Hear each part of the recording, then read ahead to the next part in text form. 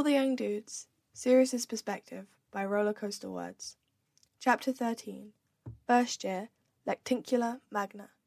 Tuesday the 27th of December, 1971. One good thing came from Walpurga's letter. An idea. During the strange sleepy days between Christmas and New Year, Sirius attacked the bookshelves in the library with a vengeance, sure that he was close to a breakthrough. Previously he had been focused on eyesight, how to alter the letters that Remus looked at, but he kept hitting dead ends. It was difficult to figure out how to keep the words straight, especially when Sirius didn't fully understand what exactly it was that Remus saw each time he looked at the page. But he hadn't needed to see the howler to understand what it was saying. Remus refused to accompany him to the library. He acted as though the books would bite him if he even tried to enter, so Sirius lugged armfuls of volumes back to the common room. They would sit in companionable silence in front of the fire, Sirius reading and Remus playing chess against himself with Peter's chess set. He didn't seem to understand any of the rules, but he thought it was very entertaining to watch the little pieces march around the board. When Sirius wasn't researching, he and Remus were breaking the new Godstones in from James, or listening to T-Rex, or trying to transfigure Frank Longbottom's slippers. He got very cross with them one evening when he found them covered in slime. Sirius had been trying to turn them into snails. He kept as busy as he could, but there were still moments when Sirius's feelings crept up on him. The snarled mess of guilt, shame, and rage stirred up by the visit to his family had transformed into a predator in the back of Sirius's mind, tail flicking, waiting for an opportunity to pounce. He would see the scattered Slytherin students in the great hall at meals and remember Bellatrix's awful smile. Or he would look up after a moment of intense concentration in the library, déjà vu settling over him, the tearing shelves reminding him of his family library at home. Or Remus would say something funny, and Sirius would laugh until his sides hurt, until he was gasping for breath, until he'd find himself thinking, "I wish Reg were here." This confusing mess of emotion only upset Sirius, adding to the simmering anger he'd tried to lock away. Luckily, he knew exactly where to focus his building resentment. Severus Snape. Remus seemed just as eager to plan their revenge, still furious about Snape's prank with the hair. He took a slightly different approach than Sirius, though. We should get James's cloak, follow him around until he's alone, and then beat the shit out of him. They were sitting in the empty common room, and Remus's voice was close to a growl as his fingers dug into the leather armrest of the settee. Now, Lupin," Sirius tutted, arms full of books. "You're thinking like a muggle. If we're gonna get him with magic." "Not more books," Remus groaned, mouth twisting like he'd just tasted something sour as Sirius plopped down beside him. "Yes, more books." "Yes, more books." Sirius flipped open a heavy tome that the cover rested across both of their legs. "You'll love them once you get to know them, I promise." He was getting close, now, to finishing the research on the reading solution. He'd figured out what spells he'd need, and he only had to find a way to cobble them together. In fact, he'd already started trying different variations in the library, where Remus was sure not to discover him, but Madame Pince had threatened to ban him after a succession of failed attempts that had resulted in books screaming aloud. "So what's this one about?" Remus asked, although he didn't sound very enthusiastic about the question. "Hexes and jinxes. A lot of them are really complex, though. I mean, we're good, you and me, and James, anyway, but I think we should stick to the basics. Simplicity is key." "Okay," Remus muttered. "So I thought we could brainstorm all of the stuff we can do, and see if that lends itself to any good jinxes," Sirius continued on cheerily, undeterred by his friend's lack of enthusiasm. "So I'm really good at transfiguration. I got the best marks even after you started catching up." "Right," Remus nodded. "And James is a bit better than me at defense against the dark arts, which you'd think would come in useful when dealing with a slimy creep like Severus. But we haven't really learnt any good spells yet, except disarming stuff, and that's no use." He chewed absent-mindedly on his quill, a habit his mother hated, but she wasn't here, and continued. "James is good at flying, too, obviously, but I don't know how that's going to be any help. And then there's Pete. He's good at sneaking around and doing grunt work, I suppose." One nice thing about not having James around was that Sirius didn't have to try quite as hard to hide his disdain for Peter. It was true that the boy had grown on him. He would be funny sometimes, and he always was up for a game of chess or exploding snap. But he was just so desperate for James's attention, and he was nowhere near as good at magic as the rest of them. Pete's good at herbology, Remus suggested, and potions. Both useless, Sirius shrugged. You were the one who came up with the rose hips thing, and we're never going to beat Snape at potions. I hate to admit it, but the bastard's good. It wasn't like he was being mean about Peter, just honest. Anyway, then we've got you. You're probably the best at charms. Not best, Remus said quickly. I'm good at levitation, I suppose, but that's it. Sirius rolled his eyes, waving his hand impatiently. Oh, shut up. Now is not the time for modesty, Lupin. You pick up spells quicker than anyone. If we find any sufficiently horrendous hexes in here, then I'm counting on you to figure out how to do it. Remus shifted uncomfortably, even though he was just stating facts. Sirius ignored his friend's blushing, focused instead on the task at hand.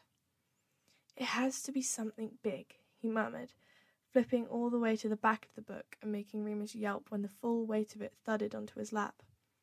Sirius ran his finger down the index. Something much worse than the hair thing. Next to him, Remus had tensed up. After a moment, he pushed the book away and stood stretching. I don't know why you think I'll be any help, he insisted, yawning. Sirius grinned. Muggle insight, he said. Like the itching powder. You come up with the stuff that Snape wouldn't see coming. Remus frowned, scratching his head. His lower lip jutted out, the expression he wore whenever he was concentrating on something. I can't think of anything bad enough, he said. Once we got a bucket of water and propped it up over a door, which you have to leave a bit ajar, you know. Then Matron was supposed to walk through it and get soaked, except Matron didn't walk through. Cook did, and we got served shit food for a month. As if on cue, Remus's stomach growled. The boy was always hungry. That's a pretty tame prank, to be honest. You hungry? Can we go down for dinner yet? Yeah, I suppose, Sirius sighed, closing the book. Once Remus started thinking about food, there was no getting him to concentrate on anything else. We could get a bucket pretty easily, but it seems like there's a lot of room for error, and I don't know if it would really strike fear into the heart like we want it to do. We're marauders. We should be setting certain standards. As they climbed through the portrait hole, Remus chuckled to himself. Yeah, told you it was rubbish. Shame, because Snivellus could really do with a good wash. Sirius laughed. A good wash.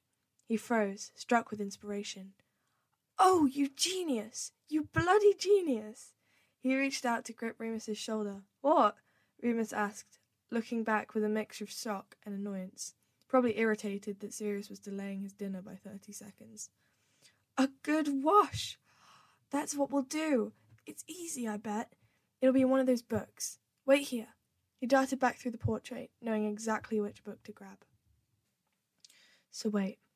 Explain it to me again, Remus whispered, using the remains of his roast potato to mop up his gravy. They were finishing their plates, speaking in hushed whispers as they hunched over the Gryffindor table. Sounds complicated. It isn't, Sirius assured him. I reckon it's easy. Weather spells are hard on a grand scale, but it only needs to be a cloud the size of his plate. He tapped his fork to the porcelain, emphasizing his point. Would it be like the ceiling? Remus asked, jerking his head towards the charmed rafters as he shoved the potato into his mouth. It was raining, matching the dreary weather outside, but of course the water disappeared before it could actually hit them. A bit, Sirius replied, but smaller, and without whatever charms are stopping us from getting wet. But can you just step away from it?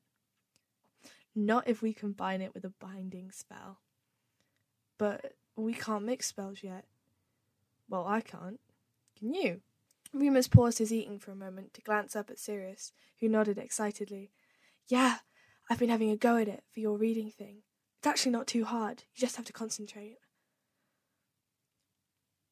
That's what they say about reading. Remus said skeptically. We'll practice, Sirius insisted. We'll practice loads before James and Pete get back. They'll be dead impressed. Back in the dorms, Remus continued eating, munching on biscuits as Sirius tore through the pages of one of his library books. It was full of weather charms, with no less than 17 rain-related spells, but finally he found one that seemed to be a good fit for his vision. He read the directions aloud several times until they were both sure they understood, and they took it in turns to have a go. Sirius was better at pronunciation, but Remus was a natural when it came to one work, and Sirius had to watch how he twisted his wrist to get it right. It took hours, even with the both of them working together, but as the clock approached midnight, they finally succeeded. Remus managed to cast a small grey cloud. It slid like smoke from his wand, hovering between them before bursting, almost like a bubble. There was a faint trace of condensation left behind, which dissipated in seconds. Sirius couldn't stop smiling. This is going to work. Sunday, the 31st of December, 1971. Remus was acting weird.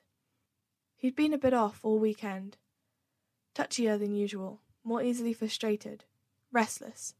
Sirius hadn't paid it any mind. He was used to Remus's moods by now. But on Saturday, he kept trying to ditch Sirius. It wasn't as if there was anywhere to go. They were both confined to the school grounds, and Remus didn't exactly have any other friends to hang out with, unless he was suddenly becoming best mates with Frank. At first, Sirius thought his friend might just want some quiet time. That was no problem. They'd grown quite comfortable sitting in companionable silence. But Remus looked annoyed when Sirius brought his library books down to the common room, which was a bit rude, as Sirius had begun lugging heavy books out of the library all week just so that Remus wouldn't have to be alone.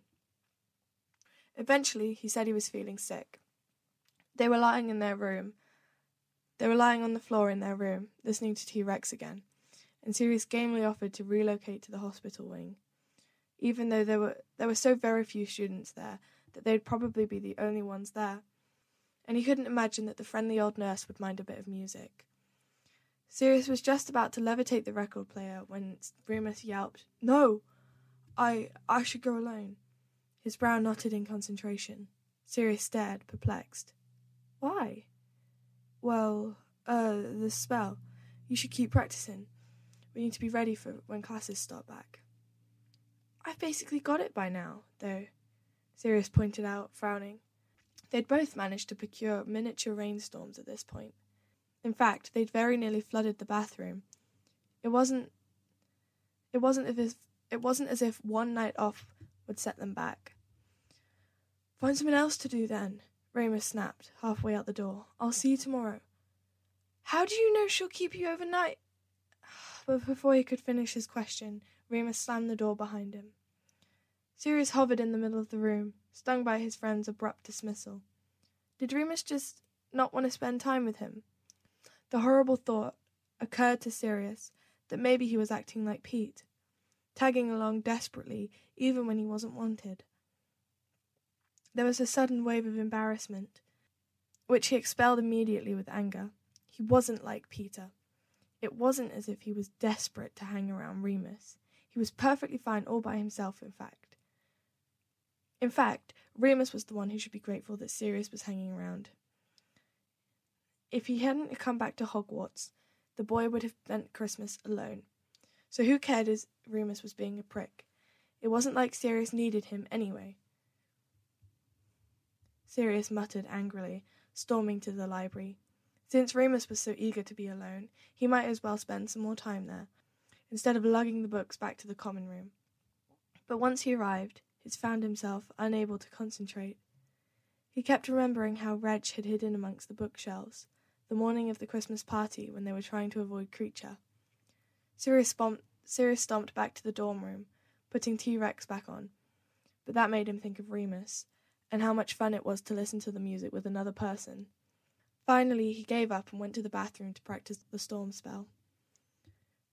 But even that was a wash. He struggled to concentrate and ended up soaking his robes. Finally, he stripped off his wet clothes and changed into his pajamas. It was getting dark, and Remus still wasn't back. Sirius wondered if the nurse really would keep him overnight. He hadn't looked sick. In fact, all day Remus had had more energy than usual. He'd been unable to sit still more than 2 seconds. He'd been unable to sit still for more than 2 seconds. Surely he would be coming back, right? Sirius waited, but Remus didn't return. He rolled over in bed, remembering the other times his friend had disappeared for the night. Was he in the hospital wing? All those times? Did he have some sort of illness that was keeping secret? Outside, the sky was pitch black, only remaining light from the moon and the moon. Sirius sat up, staring out the window. A full moon.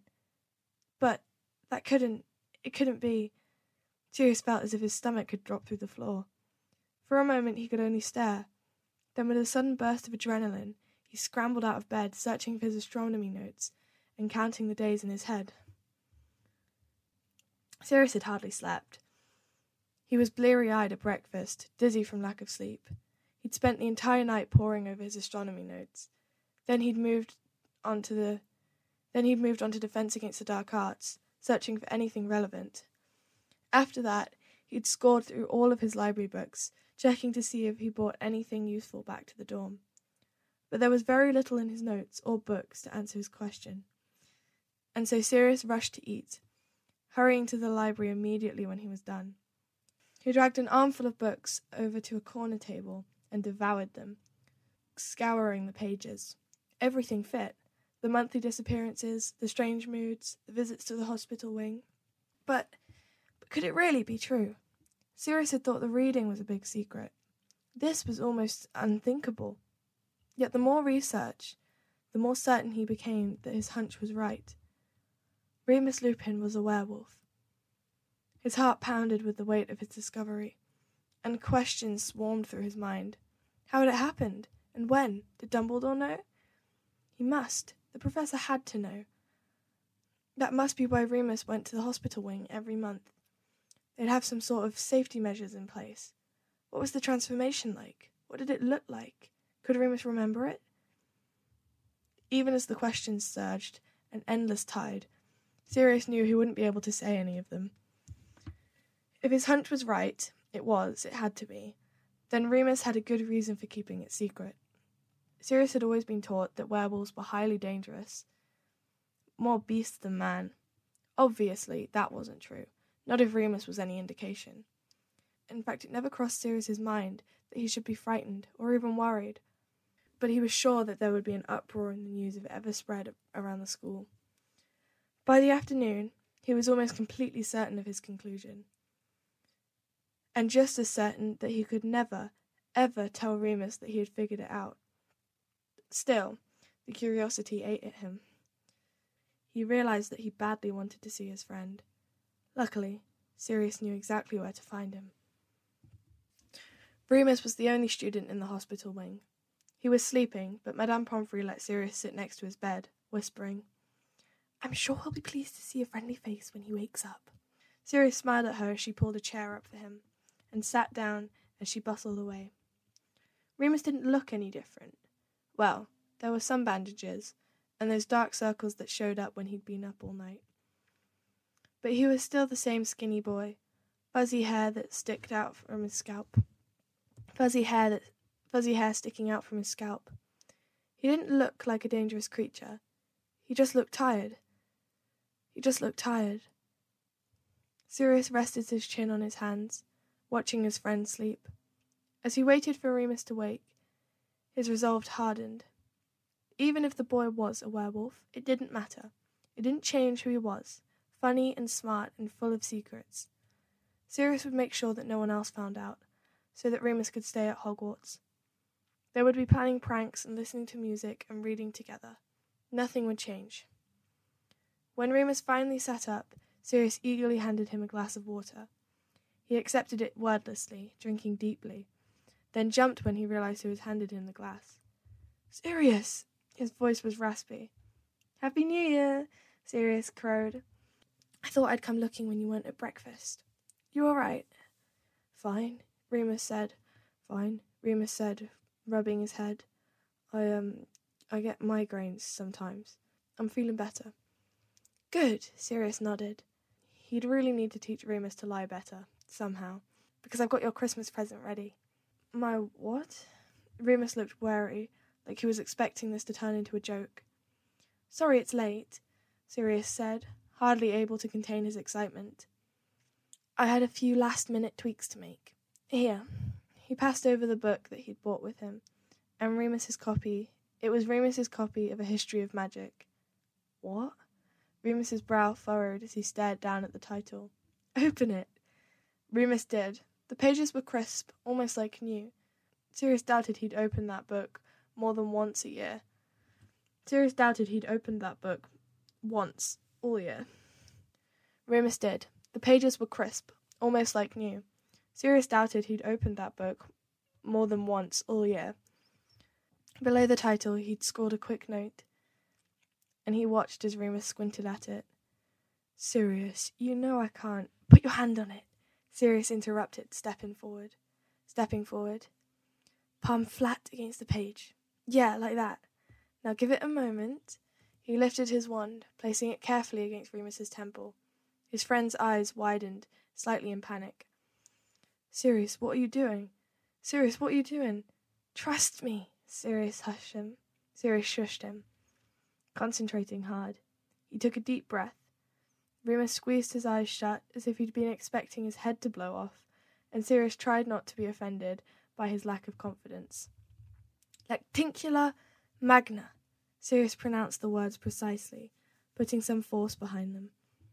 Remus flinched a bit, and Sirius knew from trying the spell on himself that it didn't exactly feel pleasant, though it wasn't painful. "What was that?" Remus had opened his eyes, still wary as he gazed up at Sirius.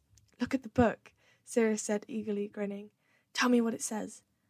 Remus gave a long, suffering sigh and looked down. "Read it," Sirius prompted. Remus looked back down and paused, frowning. After a second, he blinked, eyes widening.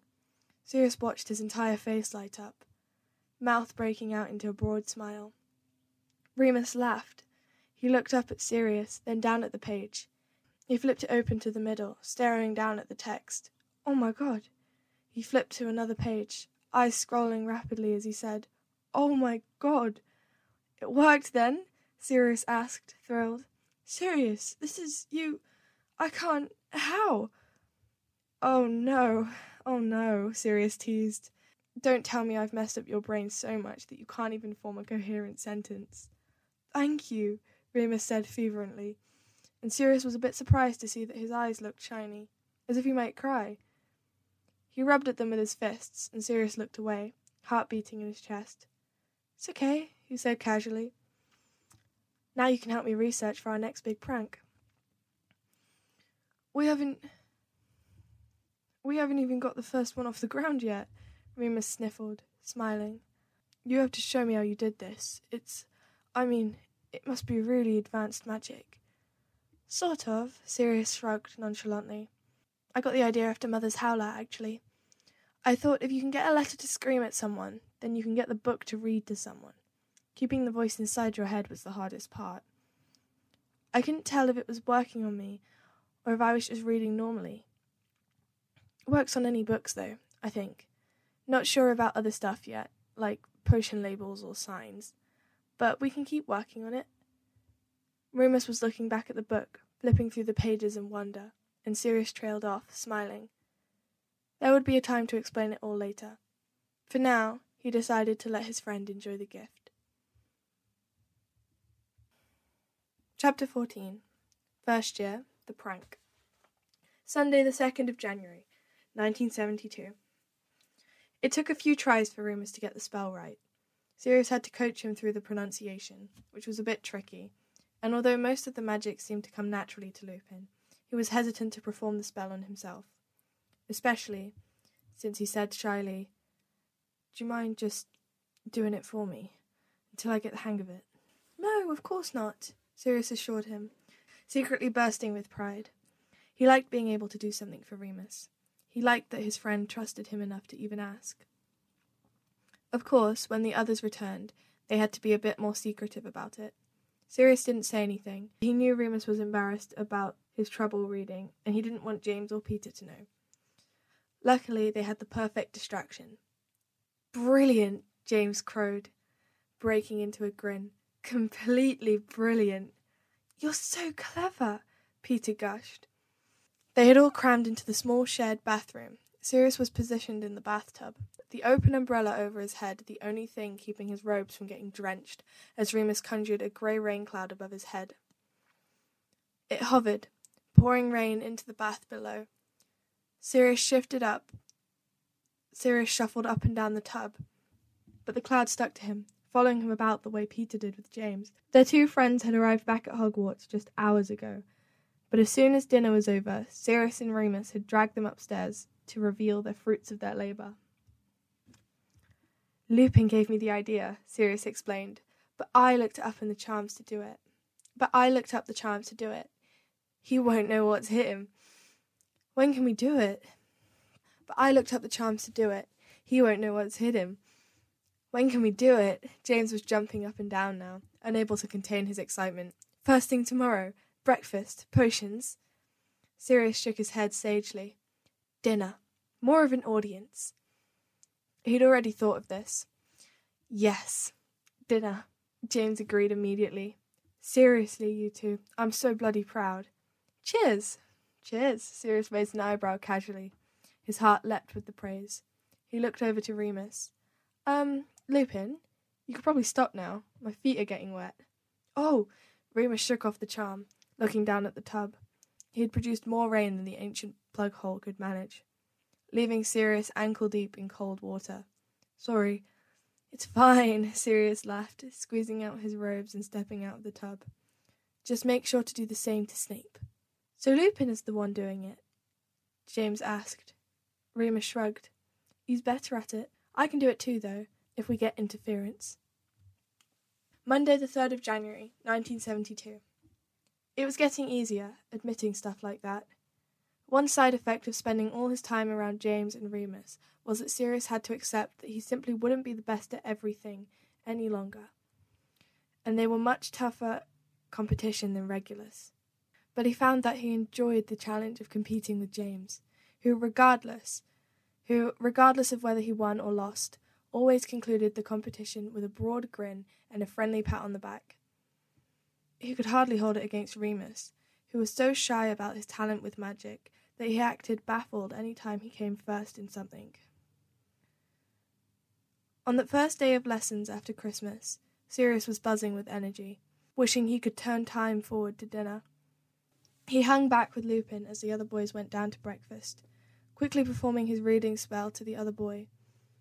Remus was still struggling a bit to get it down, but that was all right. None of them could be best at everything, and Lupin would be the star of the show when it came to their spell tonight. The day dragged by, minutes crawling like molasses, as Sirius listened to their professors drone on and on. James and Peter were fidgeting too, a mirror of his own nervous energy. Remus, on the other hand, seemed completely absorbed by the classes. Sirius smiled to himself as he watched his friend consult their text repeatedly, a look of wonder on his face. It was clear the reading had made a difference. Remus was the first student to get his brick to bounce in charms, mastering the spell after glancing over his book. But even the satisfaction of watching Remus put his reading to good use wasn't enough to alleviate the energy bottled up inside of Sirius. And by that afternoon, he was strung tight, tense. They had potions with the Slytherins, which meant seeing Snape, and thinking about the prank, and tasting vengeance just out of reach on the tip of his tongue. Slughorn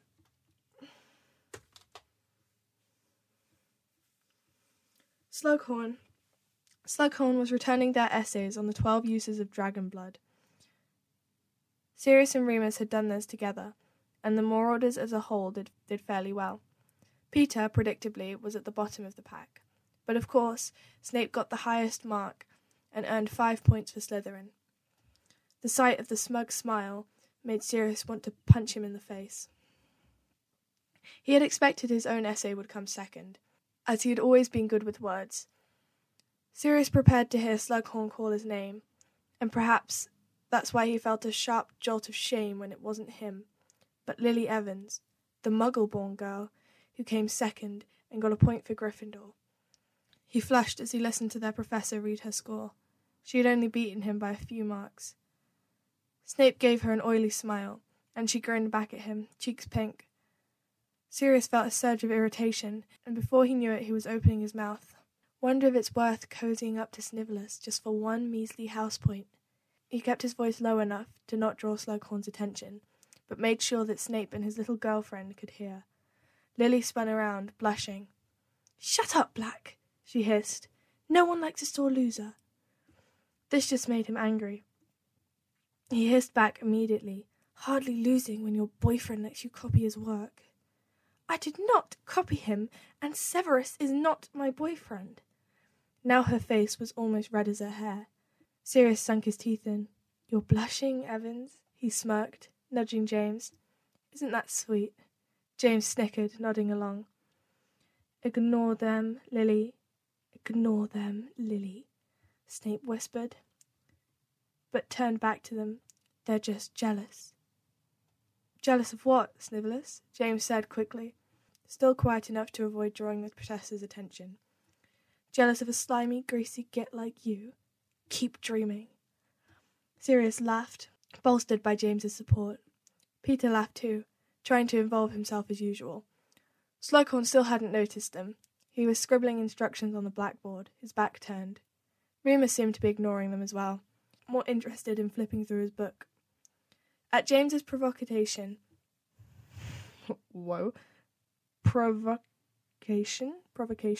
At James's provocation, Snape finally turned around and sneered at Sirius. "I hear you've had a very quiet Christmas, Black." His beady little eyes narrowed in with malice. "Your family couldn't stand to have you around for more than a few days before packing you off back to school. Is that right?" His lip curled cruelly. "All of the pureblood families are talking about it. The Black's black sheep." Sirius's blood turned to ice. Oh God, did everyone know? He imagined all the Slytherins whispering about it, thinking they were better than him, listening to Bella's mean laughs as she recounted the dinner party. He clenched his fists, impotent with anger.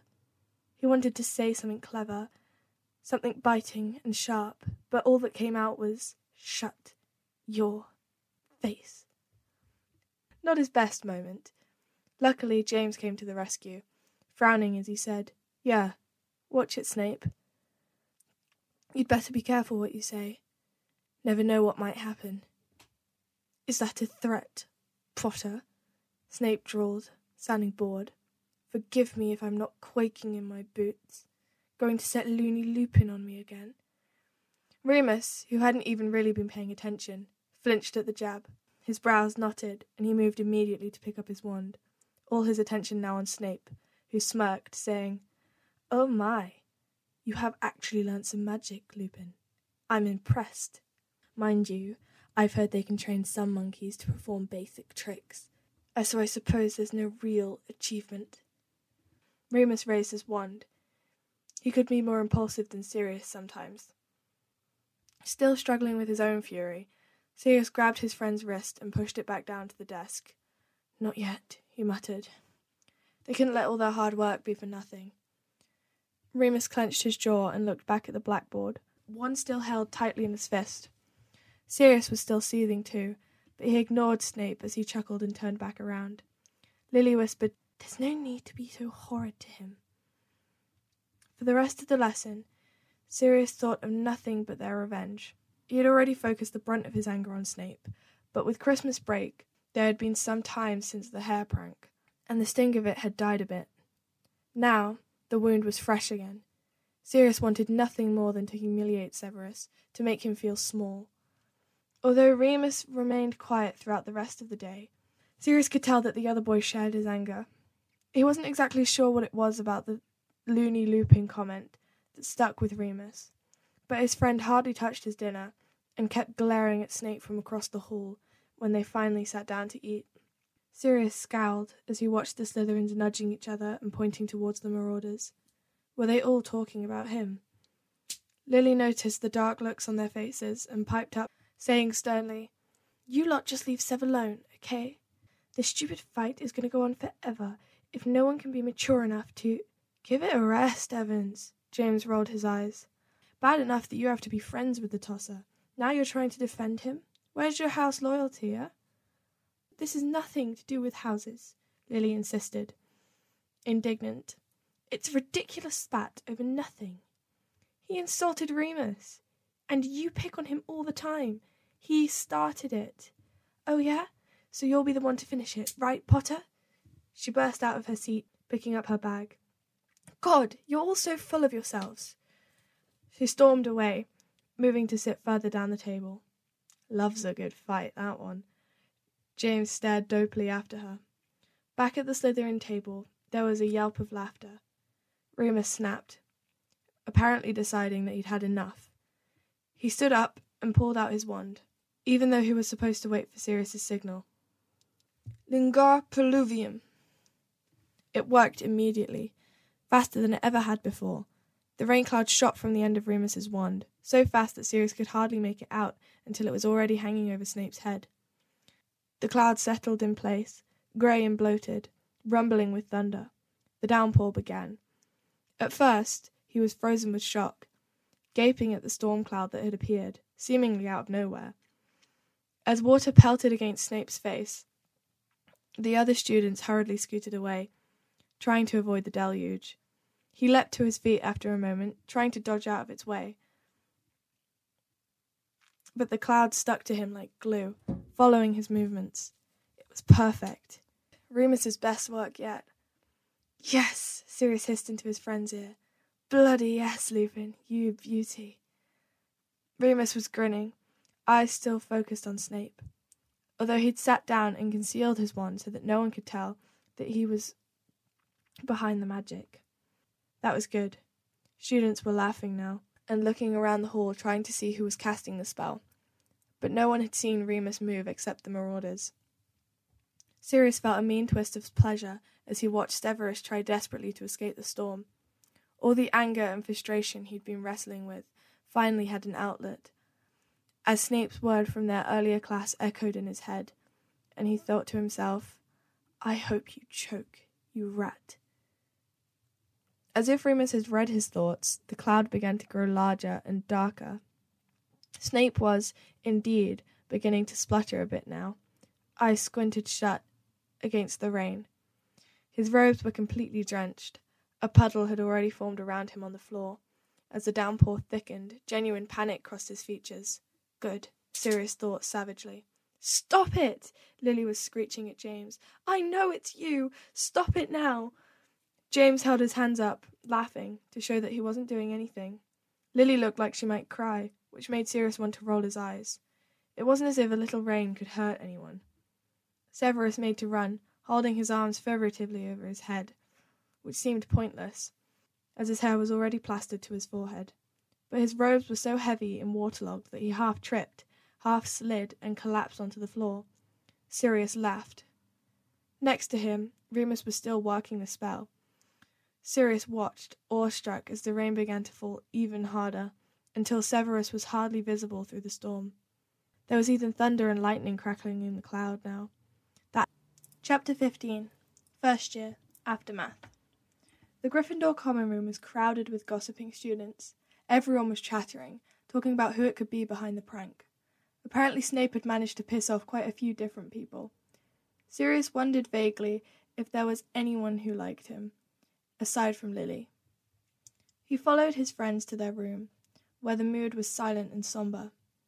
Remus sat on his bed and stared at the floor, looking sick with guilt, and James watched him apprehensively. Sirius wanted to shake them both. That was probably the coolest magic any first year had ever done. What happened? James asked, carefully. Did you lose control of it? That was really strong magic. Lose control.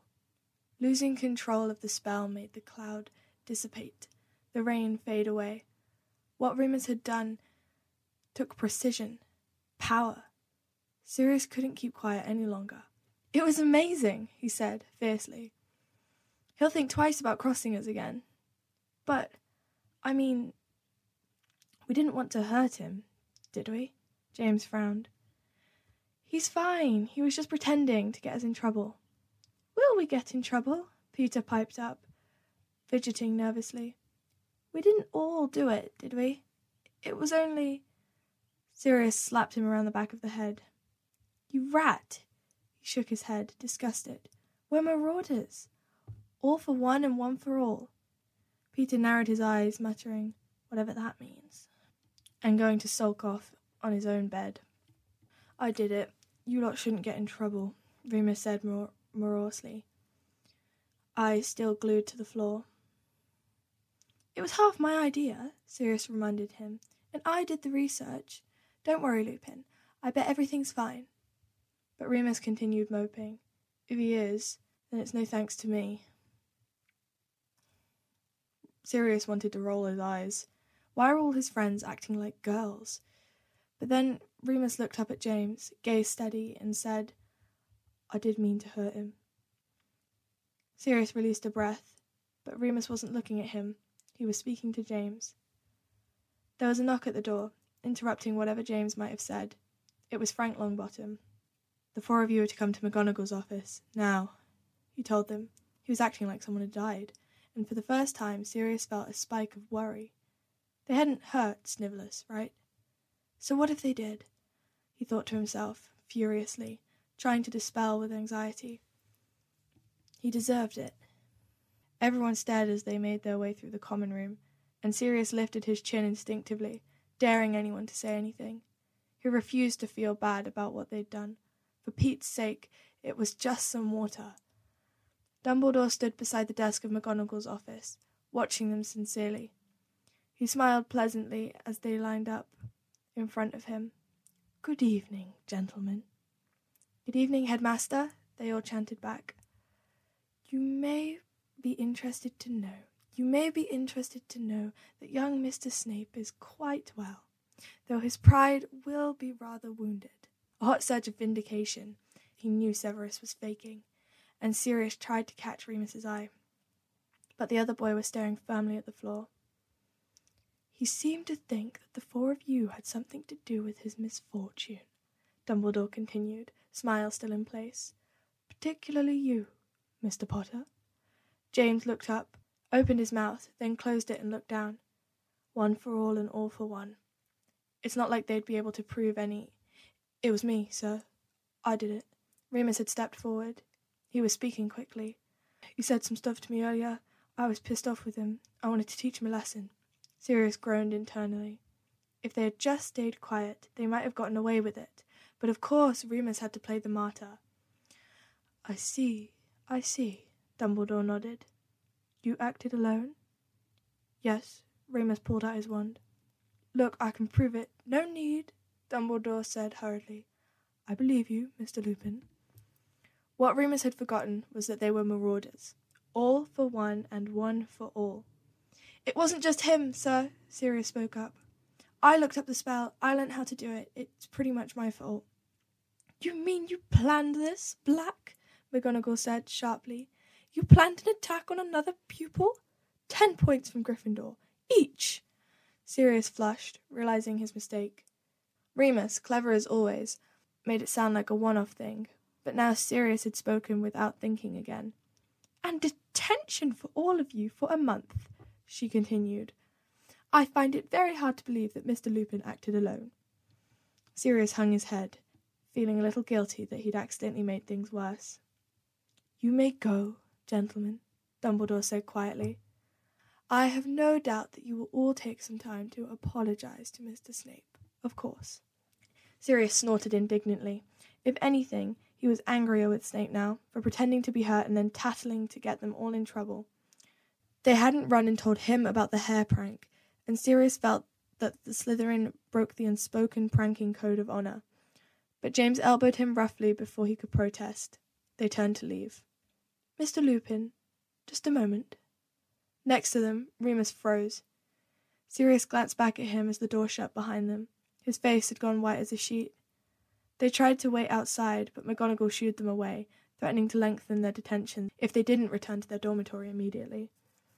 The common room had mostly cleared out by the time they got back, but they still got a few curious stares as they made their way back to their room. Sirius waited until the door was safely shut behind them before he burst out, That slimy little snitch! I could kill him. He paced in front of his bed, edgy with frustration.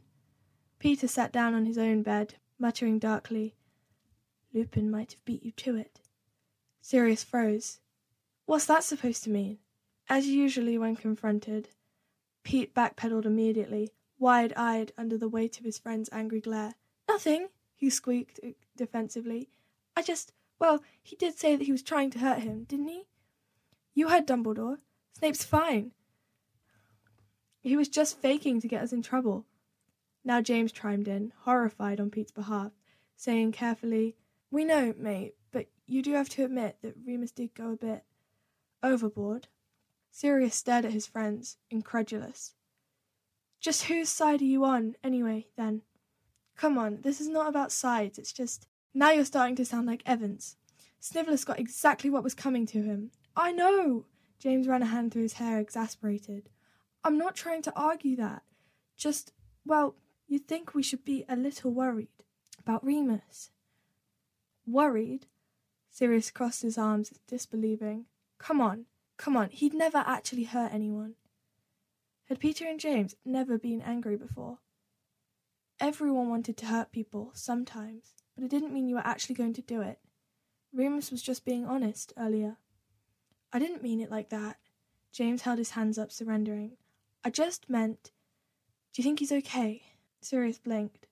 "Okay? You spent Christmas together," Peter chimed in. "Right? Did he seem all right then?" Sirius paused, thinking about this discovery of the full moon, the hospital wing, the disappearances, but... "Remus is fine," he said firmly. "I told you, the whole thing wasn't even his idea. I just dragged him into it." He sighed, finally sitting down on his bed. James watched him for a moment, evaluating, and then nodded. "Right then," he clapped his hands together, as if to physically dispel the tension from the room, and smiled. Aside from all that, it was a bloody cool prank, wasn't it? By the time Remus returned, all had been forgiven. Peter and Sirius were playing chess, and James was in the bathroom, getting ready for bed. When the door opened, Sirius jumped up. Peter had been about to check his king, and he was privately relieved to have an excuse to abandon the game. Remus had barely made it 2 steps into the room before Sirius exclaimed, "You're back! What did Dumbledore want?"